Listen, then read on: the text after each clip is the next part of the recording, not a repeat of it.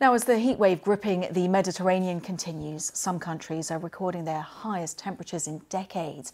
Italy may just have recorded the hottest ever temperature in Europe, and the heat is only fanning the spread of wildfires in what has been a nightmare summer for many.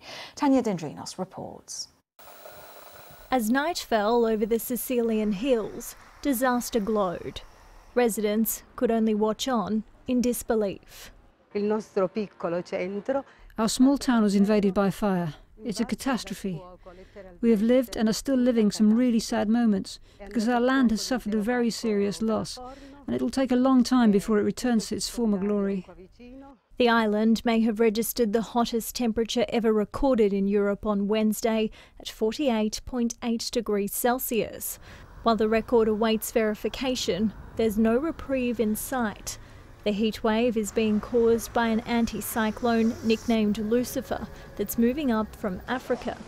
It'll see a continued rise in temperatures over the coming days, with the health ministry issuing red alerts for extreme heat in a number of regions.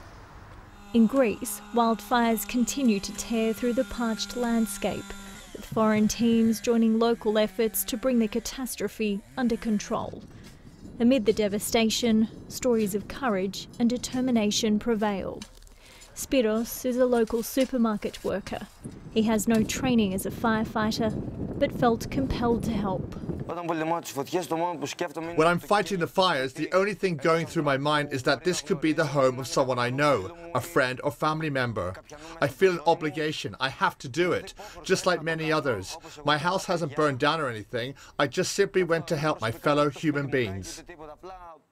Climate change increases the risk of the hot, dry weather likely to fuel wildfires, and temperatures will keep rising without steep cuts to emissions the world over. Tanya Dendrinos, BBC News.